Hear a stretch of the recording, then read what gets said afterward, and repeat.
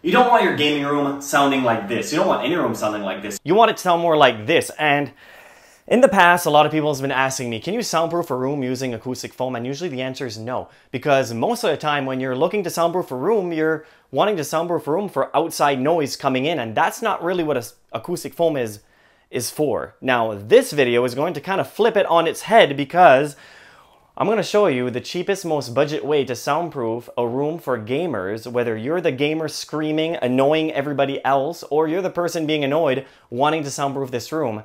We're going to do it a little bit differently than just soundproofing a room because we need acoustic foam to soundproof this room. We need to deaden the sound. That's the first thing that we're going to do.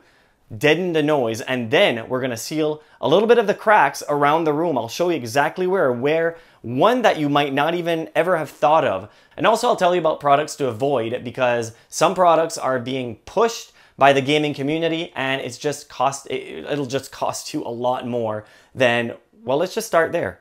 Acoustic foam. There's basically 4 different thickness of acoustic foam. There's 1 inch to 4 inch thickness of acoustic foam panels, but some people are recommending something called gaming acoustic foam panels or gaming acoustic. It doesn't really matter. If the word gaming is in front of it, it's gonna jack the price. Is it gonna work? Yeah, it's gonna work, but it's not gonna work that much better than acoustic foam that you can get for a lot cheaper. Now there's 4 different types of thickness of acoustic foam. I've got a 1 inch and the 2 inch. Now the 1 inch is just a little bit cheaper than the 2 inch. I would avoid using the 3 inch and the 4 inch. Yes, they'll work better, but they are considerably more expensive. And in my opinion, if you're filling the room up with the 2 inch, you'll be fine. You'll be happy with the results. If you fill it up with the 1 inch, you'll still have good results in sound deadening, but just not as good as the 2 inch because as you can see, right between the little rivets there's not that much thickness of foam. So it'll just let the sound waves pass through a little bit easier than using the 2 inches, which will absorb them a lot better. So we changed locations because the easiest and cheapest way to install acoustic foam on your wall is to use spray glue. Yeah, but you're probably wondering, okay, well, if I use spray glue, isn't it gonna do this on my wall? Yes, it will. It'll completely destroy your wall. You'll have to scrape that off if you ever want to remove it. If you go on Google and you ask Google how to install acoustic foam on the wall or ceiling, it'll just tell you to go ahead and use spray glue and then attach it to the wall. What they don't tell you is it leaves a huge mess and you'll be quite disappointed if you need to remove it in a few years. So the way to actually do it correctly and to be able to still use this spray glue because it makes things a lot easier, buy one of these for 20 bucks. You'll just need maybe a couple of these cans to do your entire wall versus buying command strips. You see, if you just buy command strips, I would suggest you use 2 command strips per acoustic foam, but it's going to cost you a lot of money. Here's a trick. You want to spray the acoustic foam with the spray glue and then you want to attach it right on a cardboard. Yeah, cardboard. And then you place the cardboard on your wall using 2, maybe 4 command strips. So you've just saved about half of the amount of command strips that you need just to use this. And also, this makes it a lot easier to hang on to the ceiling. This is the way to do it, to really save you a lot of aggravation in the future. So what do you think of this? A lot easier to install acoustic foam once you've sprayed it onto cardboard. Now, how I'm gonna hang the acoustic foam is I'm gonna use these Velcro style command strips. Some people would say that you only need 1 per sheet. So we'll put it right here and you want to have the arrow facing down because if you ever want to remove this command strip, the way to remove it without damaging the wall is you lift this little tab and you lift it up slowly and that should not damage the wall. If you just rip it off quickly, then you'll probably damage the wall. And then you stick your other piece of command strip right onto the cardboard. Velcro it right on there. As you see, stays up very well, and really you'd only need 1 command strip per 4 acoustic foam versus using 2 command strips for every acoustic foam. So it makes quite a difference, and it's quite a savings to you doing it this way. This is something that for some reason they just don't talk about. They just say, yeah, just use the spray stuff and stick it onto the wall and it'll be great. Yeah, it'll be great if the room is always going to require acoustic foam. Sure, do it like that. But if you ever want to get rid of the acoustic foam, as I said, it'll be a big mess and you'll end up ruining your wall. And in the end, it'll cost you a lot more money than just buying a few of these, buying some cardboard, and then a few years later, boom, you can have your room back to normal. Here, I am leaving a little bit of space for my corner bass straps. Now, corner bass straps, I could have left the cardboard a little bit wider. It's basically up to you. And stick this onto the cardboard if you know that that cardboard is going to be close to a corner. A little trick that I think will save you a little bit of money is don't use anything. When you have your cardboard stuck, you'll have another one stuck on the side wall. Well, I don't even need it to just show you this little example. Stick it right in the corner.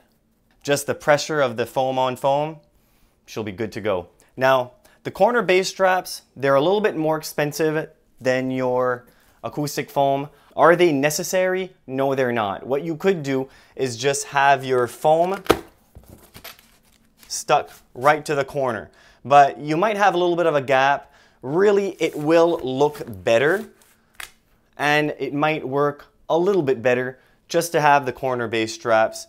They're not that much money really, but they are a little bit more expensive and it is an extra purchase. So it is something that you can either go or go without. It's not going to make a huge difference in soundproofing, just as long as you have the acoustic foam really stuck together in the corner, you should be fine. But if you want a little bit extra and you don't mind paying a little bit more, then I'd suggest buying some corner bass strap and getting it done that way. Now, once you've sound deadened the room using acoustic foam, or before you do that, you have to take care of this big glass section, which is going to make the sound waves bounce around. Now, if you have curtains that is quite hard, quite, not that great, it's going to not work as good at absorbing the noise as these types of curtains, sound deadening curtains. Now, sound deadening curtains are a lot thicker and they're a lot softer. They're more plush and they do a lot better job at absorbing noise. Now, a lot of people say that these are good to soundproof a window. They're not that good to soundproof a window because most of the time when you want to soundproof a window, you're trying to stop noise from outside from coming in. It's not going to do a great job at blocking sound, but it's going to do a good job at absorbing the noise that's already in the room to make the room sound better. And that's your goal. You want to make the noise inside the room not sound as loud. And sound deadening curtains, also you can use blackout curtains, which is pretty well the same, can be more expensive or less expensive, but a lot of people sell sound deadening curtains as blackout curtains and vice versa. So as long as one of the two, then you'll know that it'll do a better job at absorbing noise. So these types, not these. So now that the walls and ceilings are mostly contained, the last little bits of sound deadenings that you want to do is the floor. Now, all you'll need to do is add an area rug. You can also buy moving blankets and add that. You can also add moving blankets onto the wall instead of using acoustic foam. It just won't look as good, of course. But if you do already have that, you can start there, see how that works, and then maybe move up to acoustic foam. Next thing that you'll want to do, after you've sound deadened the room, you still have some noise escaping. Now you'll want to seal those gaps using acoustical caulking, but I don't really recommend acoustical caulking anymore because it gets expensive because of that word acoustic in front of it. One thing that I've used in the past and find that it works really well, it's a fraction of the price. It's called Red Devil caulking. The reason why you want to use this type of caulking or acoustical caulking around, let's say, your door, it stays rubbery over time. So all the vibrations, all of the footsteps around and the house moving, it will keep it from cracking, letting more noise out of the room. If you have a lot of noise bleeding out of the room, those walls in between rooms are typically not insulated. So people don't really think that an electrical outlet will let that much noise out of the room. But if you're screaming, then yeah, electrical outlets, you need to seal all around where the Basically, the electrical box meets the wall. There's a crack there. You can't really get behind it. If you can get behind that electrical outlet, then that's great. Use something called putty pads. Putty pads, it's made for more for a fire prevention, but it works great at blocking some of the noise because all of these electrical boxes has holes in them, so you want to seal those holes. But if you can't, if your wall is already completely finished, then just adding some caulking around the electrical outlet box, sealing that crack will work at reducing some of the noise getting out of the room. After the electrical outlet, you'll want to seal around the biggest hole in the room, letting most of the noise out of the room is the door. Now, the first thing that you'll want to do is add a door sweep. That big gap underneath the door, yeah, there's a lot of noise coming out. What you can do is add a door sweep, and what I would recommend is the U-shaped door sweeps, and to not glue it on or screw it onto the door. Because if you're just gaming for, let's say, a couple of hours a day, slide the door sweep right on it. It'll cover that hole and probably cover about 25 to 50% of the noise bleeding outside of the door. The reason why you want to use this type of door sweep is because when you when you seal a room that much, you're restricting a lot of the airflow. Just that crack, you might not think, but there is airflow coming through in and out of the room and letting fresh air in. But the thing is, if you're just going to be gaming for a couple of hours a day, then that shouldn't really matter that much. Just slide it in and that'll cover that hole. And once you're done, you can just slide it out and then you have no restrictions of airflow entering or coming out of the room because of the door. Now, after you seal that gap on the door, really the only gap left is the gap around where the door meets the door frame. That little door frame sometimes has a gap. So what you can use is just use your caulking around that door frame, seal that up. And also, if your door wobbles a lot, that means that there's probably noise coming in because your door doesn't shut that tight. To kind of close that gap, you'll want to add a certain type of thinner weather strip, like the one you see on your screen. If you just add that weather strip around where the door meets that frame, just make sure to clean it. It's dry, add your self-adhesive weather strips, and the door will close more tightly and a lot less noise will bleed out of the room. All right, so now that I showed you how to properly seal the door, it's now time to add some acoustic foam onto the door. You'll want to do the exact same thing as you did for the ceiling and the wall.